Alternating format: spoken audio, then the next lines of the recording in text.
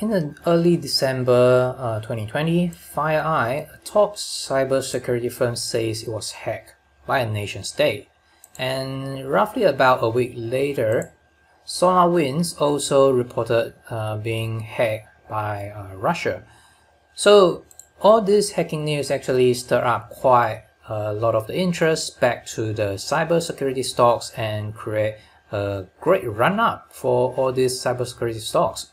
But the thing is the run-up or is the rally actually sustainable, or is it just for swing trading? How about position trading, investing, these kind of things? So in order to answer the questions, I think it's best to just dive into the top 4 cybersecurity ETF, such as the IHAK, BARC, etc. And I will just look into some of the popular cybersecurity stocks and also the outperforming stocks as well, in order to answer the question. Alright, so let's just get started. Let's take a look at the ETF. First, this is HAK, HACK. So I think this contains most of the data. It actually started in quite a number of years, 2015. So it's about 5 and 6 years. So let me just give you an overview for the top 4 ETF. So this is HAK. Next is the IHAK. So you can roughly see the price structure. For example, for IHAK, it started create its accumulation range in last year's September and actually break out in December. Probably is triggered by the hacking news, forming a sign of strength rally, and it's currently in a run-up. So next one, let's see what about BARC. So BARC is very similar. So you can see that in September last year we have a reaccumulation range, and in December actually have a breaking out, currently run up, pulling back. And next one, let's take a look at the CIBR. So by now you probably get a feel that the structure for all these ETF is very similar. So we have a reaccumulation range since September to about December. We have a breaking out, forming a sign of strength rally. So definitely the structure is very similar. Let me just go back to the HAK first one. So you can see that HAK is also very similar, have this kind of the reaccumulation structure followed by a breaking out, backing up, and also continuation to the run up. So what I would like to do is just to get a feel of what's going on for all these ETF for the cybersecurities, because all these ETF probably they contain quite a lot of the similar stocks like the CrowdStrike, ALRM, FireEye, etc., etc. So it's not that unusual for them to have very similar structure, but some of them do contain the stocks from outside US. So there's some of the difference between the ETF as well. So just to simplify this, I will just use HAK as an example, because I would just like to find out the overall trend, or since the IPO right there. So we can see that there is a big accumulation range, or you can see probably a rounding bottom forming right there since about 2015, and that range, the rounding bottom, actually lasted for quite some time, at least about 2 years, and we have seen some breakout in 2018 right there and backing up, subsequently have a good run up, but eventually have a pullback as a test or a backup action in order to confirm this rounding bottom as a accumulation structure, and subsequently we see that it's kind of going into a range as well. But if we just take a look at this, so you probably can recognize that this is quite a huge structure or a huge accumulation or reaccumulation structure, or as a backup action. So this is quite a nice run up, and followed by a change of character, which actually define the trading range, trading boundary for IHAK. And in last year March, during this COVID-19 sell-off, we have seen this kind of the shakeout type of the action. So it's kind of nearly damaged the whole structure, but look at how quickly it can just recover itself up, and it's just forming a great sinus string rally. So definitely I will just take it as a shakeout type of the action. And let me just zoom in a bit more. So if this is a reaccumulation or a backup action for the previous accumulation range, then this shakeout type of the action actually is kind of a phase C, and is actually confirmed by the sinus string rally, breaking out from this trading range as a reaccumulation range. And we have seen subsequent backup is about 2 or 3 months long. So this is a sinus string rally, and eventually just forming a backing out action right there from last year September to about December, so roughly about 2 and 3 months, and eventually just broke out and just entering into the markup phase. So this is very bullish to me, because not only with the probably since 2015 about 5 years strong accumulation causes build. So you can see that this is a causes build since 2015 to about 2018, with the rounding bottom, breaking out, backing up. This backup action actually lasted for quite some time, and is via a range, via a reaccumulation range from about 2019 to 2020. So the whole year is the backup action, and this is phase C, where we see the sinus string rally kickstart, and subsequently it actually back up at the higher ground. So the backup action actually forming about 2 months. So you can see that overall this has actually formed a very huge causes. So with this kind of the huge causes build, then definitely we can expect a lot higher target price based on a point and figure projection. So overall, for the long-term time frame, I think it's very bullish, because in terms of the price structure, when we take this as a backup action, or is simply as a reaccumulation range, and this is as a sinus string rally backing up, and certainly once it's actually break out in December last year, it's definitely in a markup phase, in a bull run. So I think that it's not only great for swing type of the trading, but also position trading, or simply just investing, hold it for long term. So just purely based on the price structure alone. And in terms of the volume, it looks pretty healthy to me. At least until now, I haven't really seen a great deal of the supply came out, apart from this spike right there. But kind of we have this reaction as a follow-up action. But look at the supply level, is not really that scary at the moment, and in fact that it's still kind of holding up a higher ground right there.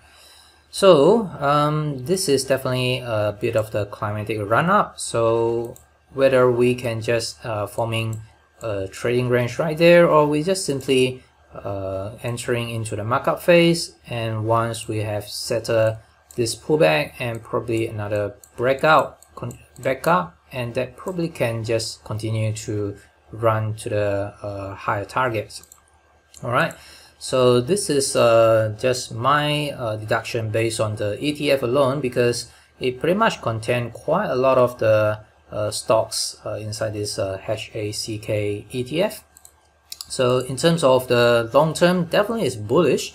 I think there is a lot of the higher targets, potential higher targets, just based on the huge courses built over the past 5 years. And in terms of the volume, then it's definitely not as threatening yet. So far we have a climatic run up, so a reaction is expected, and let's see if we will be entering into this kind of the trading range, or simply just another continuation to the upside once it's a breakout. So right at this phase E, or the marking up stage, we just need to find an opportunity to get into the position, whether it's simply just a pullback and a reversal type of the entry, something like this. So here could be a long entry and riding up to the continuation, to the higher grounds. Alright, so this is a HAK ETF. Let me just get into some of the popular stocks and also some of the strong stocks which is outperforming the market as well. CIBR, we talk about that. Alright, so the first stock that I would like to look at is NET, the CloudFlare. So it's well known for anti-DDoS. So that's CloudFlare. Overall, I think it's very much a lot stronger than any other stocks, because we can see that in this relative strength chart is pretty much in this kind of the upsloping and also ramping up. And just look at, it's just ramp up from 35 to about 85, so it's definitely a multi-bagger, and it's just experienced a pullback at the moment. So it's just kind of have a change of character right there. But look at the volume, the supply level is relatively low, so definitely it's very healthy. So overall it's still very much bullish. And next one, Zscaler.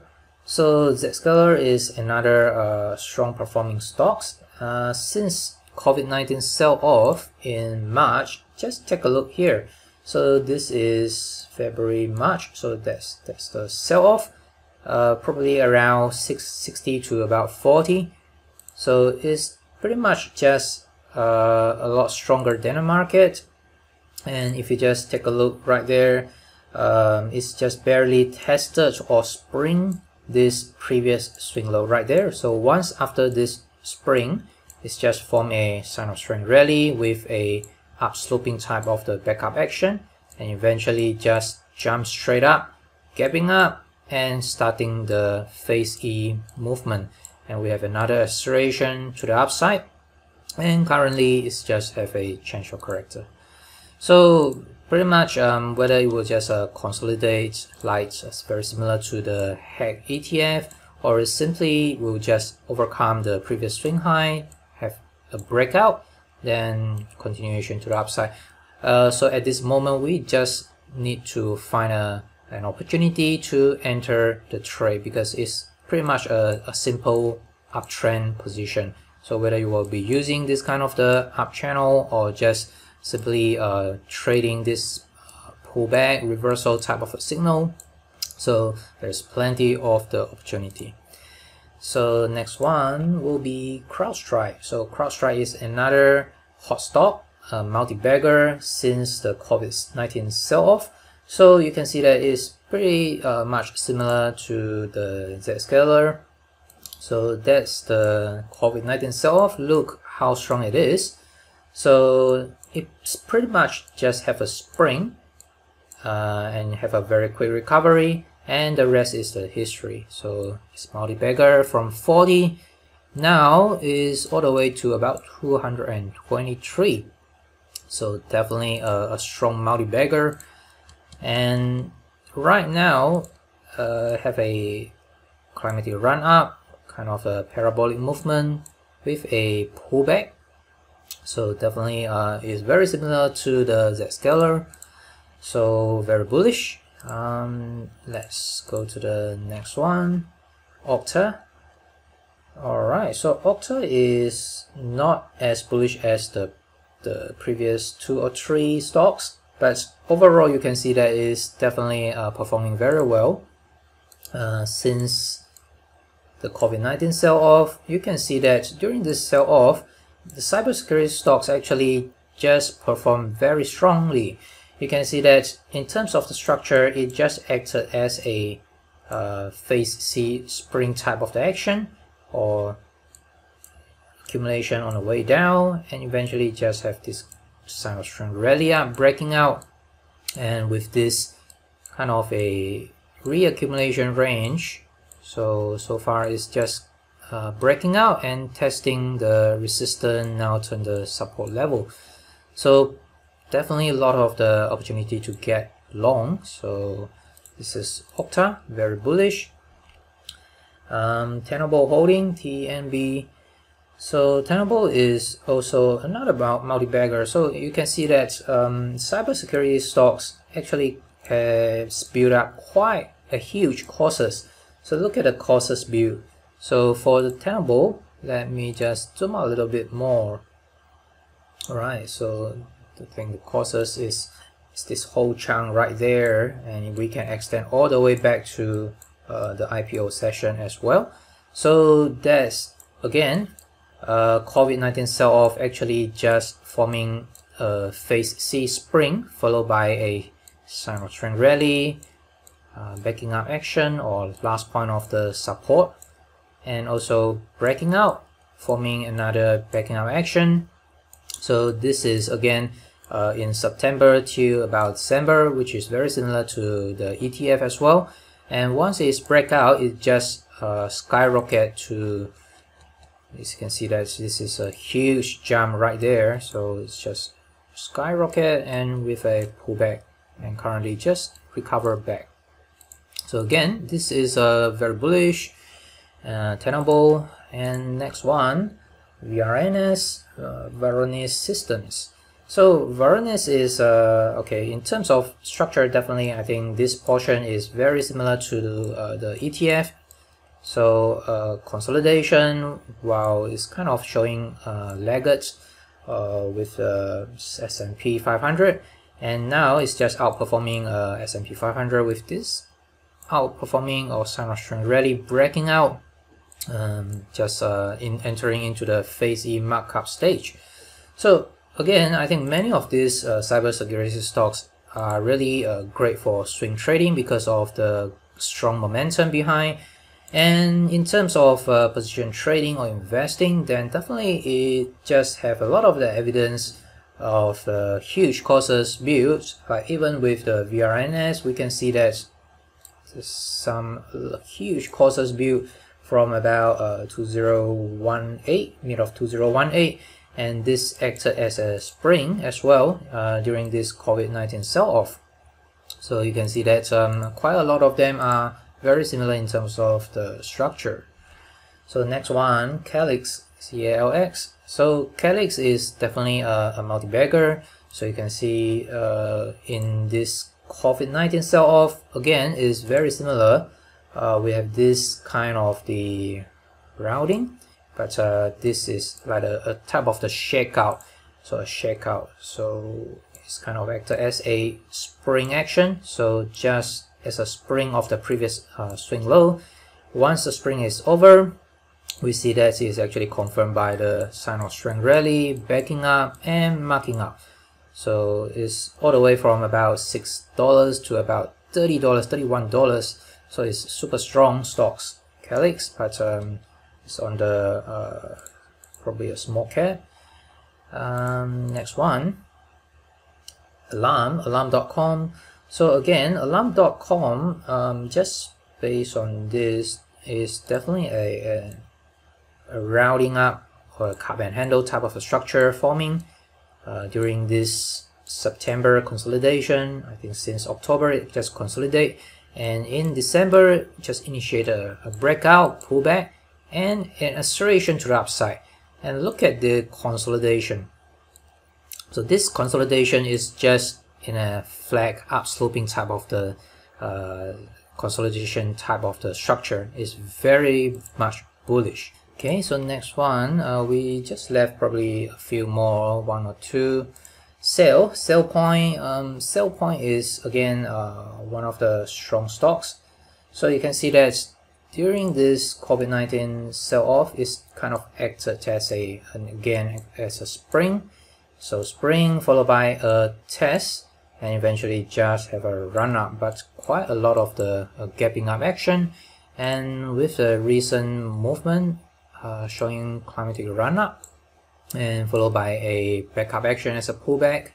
So again, this is very similar to the ETF consolidation between September to December, and its breakout in December. So a lot of the great opportunity to go long.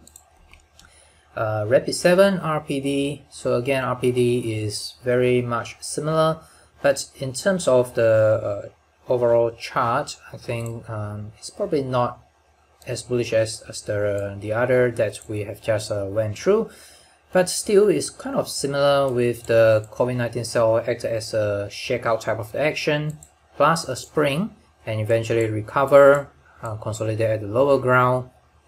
So you can see that it's not as strong as the rest of the stocks, but still it's kind of performing very well with its own structure right there. So this is a structure, and during the September to December, it's kind of acted as a backup action and breaking out, and with an acceleration to the upside. So another strong stocks. FireEye. Okay, so this is FireEye. So FireEye is kind of quite weak, because we see that the other stocks actually have built up courses, but for FireEye it's actually kind of breaking down and barely just get back up, but eventually is still able to break out from this huge range build up right there. So in terms of the structure in September to December is pretty much similar to the ETF, the IHAK ETF. So right now we have seen this kind of strong rally forming a flag type of the action. Okay, so I think this is the last one, Palo Alto, PANW. So Palo Alto is quite a big name, and in terms of the structure, I think it's super strong, and it's kind of acted as the COVID-19 shakeout type of action, and followed by a quick recovery, and eventually the September to the December acted as a backup action, and with recent December breakout, it's just propelled the stock into an acceleration to the upside. So huge courses built as well, so I definitely expect a lot high target for quite a lot of these stocks as well. Alright, so overall I'm very bullish for the cybersecurity sector. I think that it's not only great for swing trading, but also for the position trading, for the long-term position trading or the investing. So depending on your strategy, then make up your mind and find the entry, and just do your position sizing with the risk control as well. Alright, so this is the end of the video. Hope you enjoyed it and get something useful from the video. So if you'd like to increase your win rate, definitely check out the video that showed up on the screen right now, and also subscribe to my YouTube channel, and also just to get my weekly stock watchlist update for free. So the link is in the description below. Just sign up for free. Thanks for watching. I will talk to you soon.